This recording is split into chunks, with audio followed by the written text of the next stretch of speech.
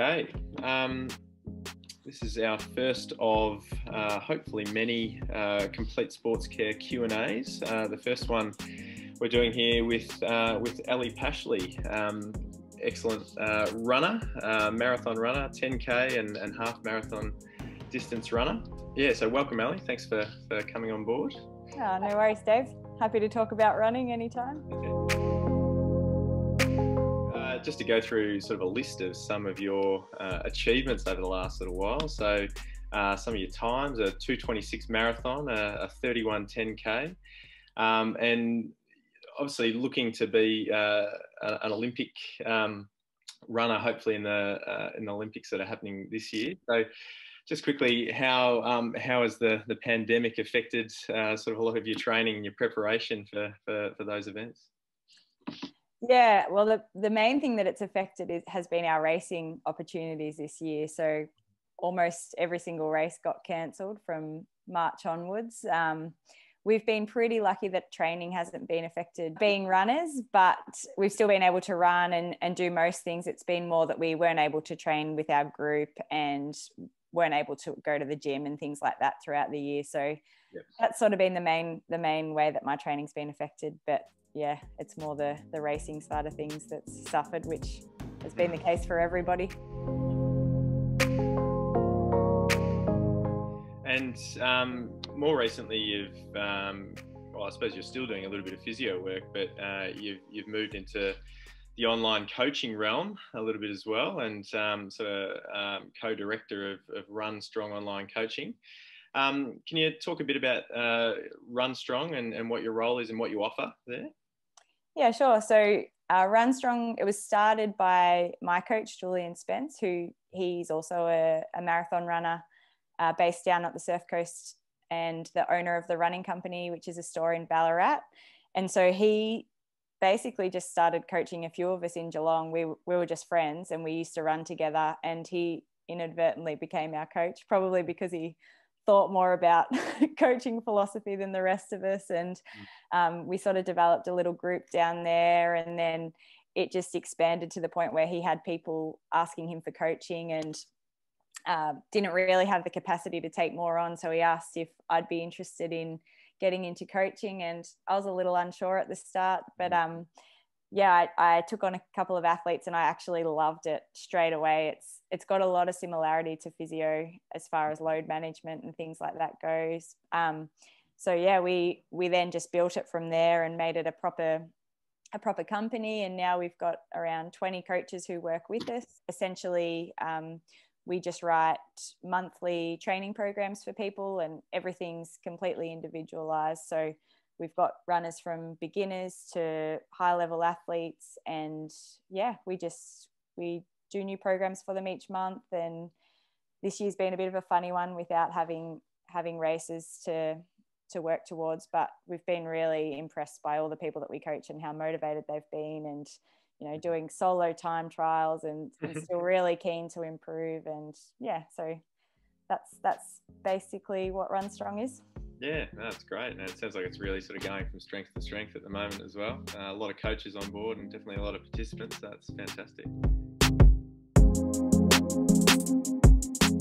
All right, so the reason I got you on today, so I wanted to chat a little bit about sort of building a running program and some of the things that you guys might consider, but I suppose both personally but also professionally as a running coach and a physio as well.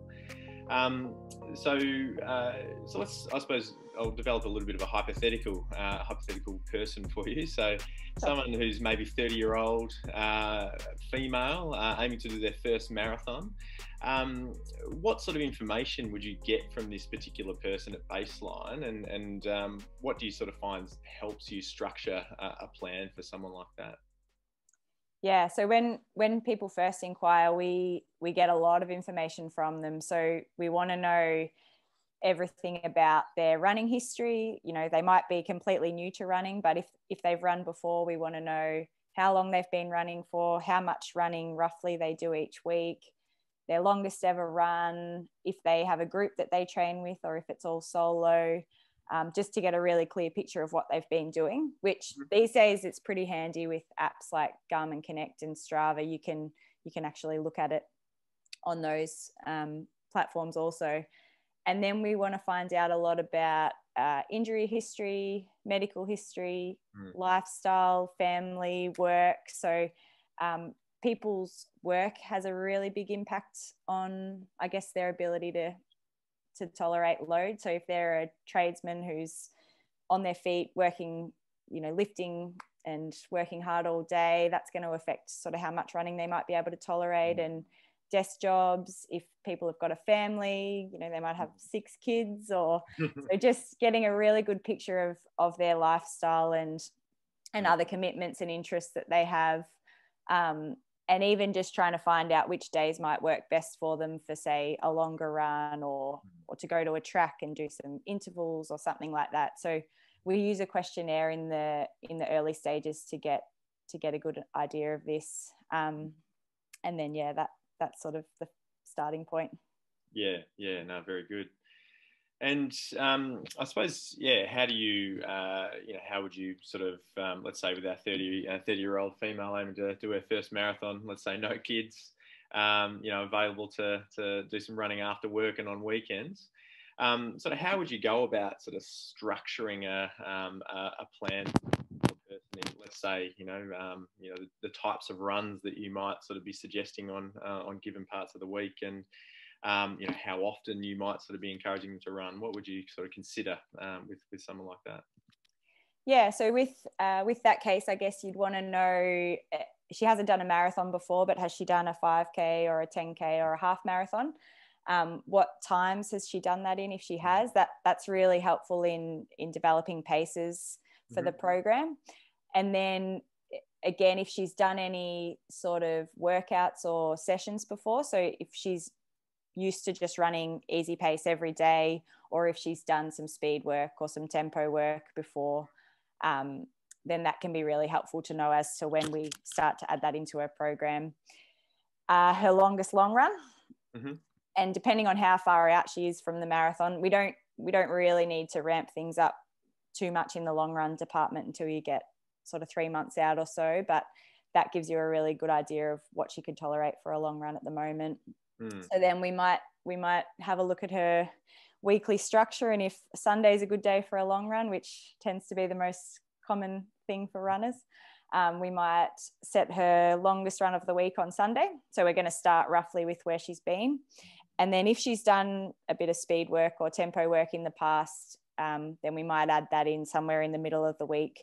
So we'd start with just one session a week, and that could be a mix of intervals, tempo work, which is like steady paced running for an extended period of time, and then around that, between her workout and her long run, that's where we then add in easy runs. So that's very dependent as well on what she's been doing and how many days per week she's been running. So we're not going to jump her up from 3 days a week to 6 days a week. It would be a gradual build from there.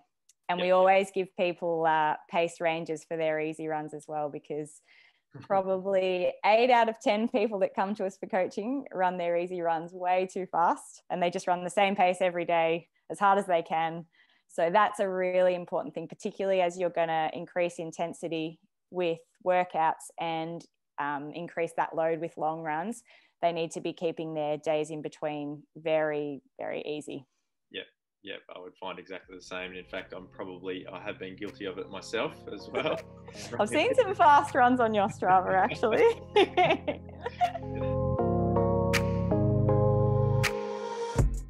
And in terms of, like, let's say building a program from there, or building a volume from there. So I'm sure a lot of runners will be, probably very familiar with the generic 10%, 10% a week rule. But what do you go on with a build, and sort of how would you vary or build someone's running sort of from their base? Yeah, I think the 10% a week rule can be good for some people, but again, it really depends on their running history. So somebody who has quite an extensive running history and they've just had 6 months off or something because they've been busy or whatever, they might actually have the capacity to build a little more quickly. So it's very dependent on the person. If it's somebody that's new to running, then I'd certainly follow that rule roughly, somewhere between 10 and 20% per week. And the big thing that we will try and focus on is just changing one variable at a time. So if we're going to add an extra day of running, then that's the only thing we might do for a few weeks. If we're going to add some intensity or a workout to the week, then we're not going to increase their weekly mileage at all. Or if we're really trying to ramp up their long runs, then we're going to keep the rest of the week fairly similar. So the main thing is, I think, just changing one variable at a time. And yeah, even just getting feedback from the athlete as well, and finding out, because they might cope quite well with a slightly bigger increase in load, but other people you might need to even go more conservatively than the 10% per week rule. Yeah. One other really important thing, I guess, that we do with our programming as well is incorporate absorption weeks. So we'll never be building somebody consistently without dropping them down. And that could vary anywhere between every second week being an absorption week to once every month or so. So yeah, most people will go sort of build for 2 or 3 weeks and then have a week where you might drop the mileage right off, or just have them doing easy running as opposed to doing too much intensity, or yeah, depending on the person. But we always throw them in very regularly. Yeah, absolutely. Yeah, no, it's definitely an important part. And you sort of touched on sort of run variation through the week, talking about your long versus your slow, and also sort of your workout style sessions. Just, I suppose, from an interest point of view, from maybe some of the listeners, what does that look like for you and your program at the moment? So how would you structure your weekly running just with your training?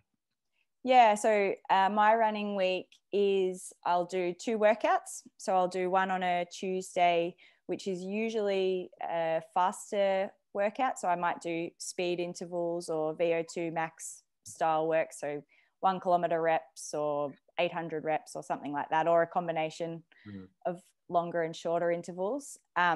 Friday, I do a threshold or tempo run. So that might be, longer intervals at my lactate threshold heart rate. So I use a heart rate strap for that one. Or it might be a long tempo, so 10K or so running below my threshold at an aerobic pace, but still quite a bit faster than I do my easy runs. And then I do a long run on Sunday. So I have recovery days between those 3. They're sort of the 3 key runs of the week, I guess. And yeah, so I run every day, some days twice a day. And I'm running around 130 Ks a week at the moment. So I'm just trying to build back up and get a bit fitter in case some races start happening soon. Yeah, as you say, building back up. It's amazing to think that you've actually got some more time in your day or your week to fit any more in on top of that. Well, I'm pretty slack. I don't work that much these days.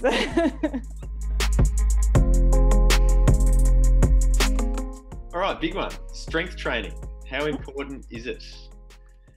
Yeah, well, I think strength training is very important. I come from a background of being very, very slack with that side of things until I actually got injured and realized how important it was. But I think, ultimately, as runners, we want to use strength to allow us to run more or to run consistently without injury and things like that. So the number one priority for most runners is always going to be running. But you need to try and find a way to fit strength work in to allow your body to handle the amount of running that you're doing. And I think it's important to do, at least 1 to 2 strength sessions per week. How you fit that in, it's tricky with people with a busy lifestyle, but generally we would encourage people to try and do strength either on the night of their higher intensity days, so that then their recovery days in between are true recovery days, or the day after a high intensity workout. So we don't really want people doing them before they're going to do one of their harder runs, because a lot of those higher intensity workouts too are slightly strength-based sessions anyway. So if you're doing hill reps or speed work, you're actually working those systems as well, just in a different way. But yeah, I think for every runner, for longevity in the sport, then it is good to incorporate some form of strength. Absolutely, yeah. I would agree. It's probably, unfortunately, it's my least favourite part of. It's every runner's least favourite part, I think. I definitely do it a lot more. Probably the same as you. Thought I might have been a bit invincible there at one point, and of course you end up with an inevitable injury. And now more than ever, I stick to it. So. So it's definitely a big part I've definitely found, obviously professionally, but also understand it a bit more personally as well now. Yeah, definitely. What sort of things do you do, and in terms of strength training, and how often do you do them? Yeah, so I've got a gym program that a strength and conditioning coach wrote me. So I do that twice a week, and I try to do it on Tuesdays and Fridays after I've done my workouts, but sometimes it gets pushed to Wednesday, Saturday. But it's basically a mix of, at the moment I'm trying to do some heavier lifting exercises like squats, deadlifts, just all the usual. I'm doing a lot of calf work because I've had an injury to my peroneal tendon and my foot, so I'm really trying to do some heavy weighted calf raises and things like that to keep that manageable. And then there's a little bit of core work involved. But yeah, it's basically just as much heavy leg work as I can handle. My strength and conditioning coach is really good. He's fairly aware of the amount of mileage that I'm doing and how much fatigue I'll carry from those big workouts. So he doesn't give me anything too crazy, but yeah, just a mix. Yeah, no, that's good. Yeah. I have to tick it off in an app, which is really good because it actually makes me do it. Whereas if he didn't know whether I was doing it or not, I don't know that I'd be so dedicated. It'd be great if he could bar you from your next run if you didn't. Yeah, that'd work. No, that's good. So you'd advocate for going quite heavy with a lot of your strength work. You seem to go pretty heavy with some of the stuff you're doing there. Yeah, I think so. I mean, for me, I'm a very I'm not a power-based athlete at all. I'm very slow twitch endurance. So that's probably the area that I feel like I most need to work on. I think, again, everybody's a bit different, and getting an assessment done, because some people are quite naturally strong in all their power muscles and they might need to work a little more on stabilizers and things like that. So I think getting an assessment is a really good way to go about it. Yeah, and I mean, the evidence at the moment is pretty strongly pointing towards the benefits of the heavier lifting, but that can also come with muscle soreness. So it's important to try and time that with, particularly when you're starting out a down period where you don't have a race, within a week or two, because it might take your body 6 weeks or so to adapt to the heavier strength work, and you'll be pulling up sore. So you obviously don't want to go and run a marathon in the middle of that. People with an injury or people with any pain, one, do you sort of see them as some of your running participants, and what would your advice be to people that might be running with an injury or running with pain? Yeah, so I mean, the first thing that I tell people to do when they tell me they've got some soreness or anything like that is to go and see a physio. Just because, if you get onto niggles early, it can stop them from turning into something major. And for me, because our coaching is mostly online, I can get information from people about where their soreness is and what's making it feel worse and things like that. But it's difficult to sometimes work out exactly what's going on, and it's much better to go and see somebody in person, I think, when that's the case. If they let you know in the early stages, which sometimes people will let it go on for a little bit before they do, but then we can make program modifications straight away. So I'll jump onto their program, and depending on what's going on, if they've got a sore calf and the next day they were scheduled in to be doing hill reps or something like that, then I can just completely change that. And it may be that they need to have a few days off until they see the physio, or that you might just be able to reduce their load. So if it doesn't seem like it's anything too serious, it might just be a matter of modifying the runs that they're doing to really cut down on load, whether that be taking away any intensity or reducing mileage, or giving them a few days off. It sort of depends on what's going on, but I think it's always good to get them to go and see a physio. And then I'll often encourage, if the physio's got time, to shoot me an email or something, just if they've got any specific instructions on what they think is going on or what they'd like modified in the program, then we can always do that. Yeah. And telling the athlete to show the program to the physio as well, because sometimes, I mean, a lot of coaches are quite good at managing load overall, and they know the athlete well and what they can tolerate, but the specifics of certain injuries, like it might be that they were doing a fartlek where they were changing pace every 15 seconds or something, and if they've got an angry hamstring tendon or something like that, then the physio might be able to go, oh, well, that's probably what stirred that up. So yeah, just communicating between all three parties is the best way to go about it, I think.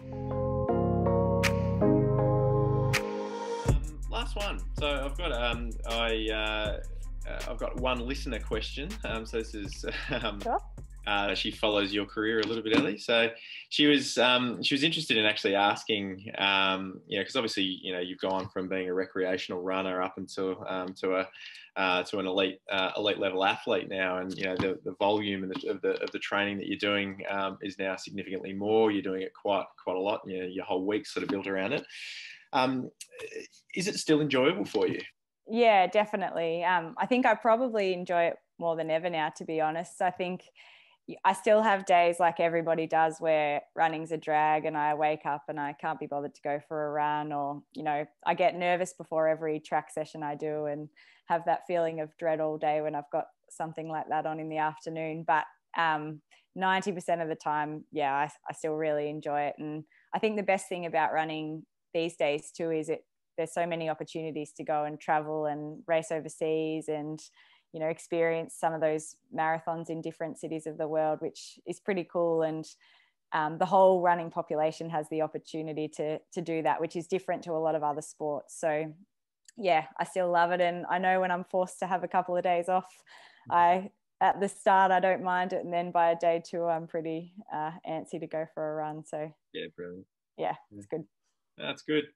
Well, thank you very much for your time, Ellie. Very informative, and all the best with your preparations for next year. I'm sure you got a lot on your hands, and have a great Christmas as well. Yeah, thanks, Dave. You too.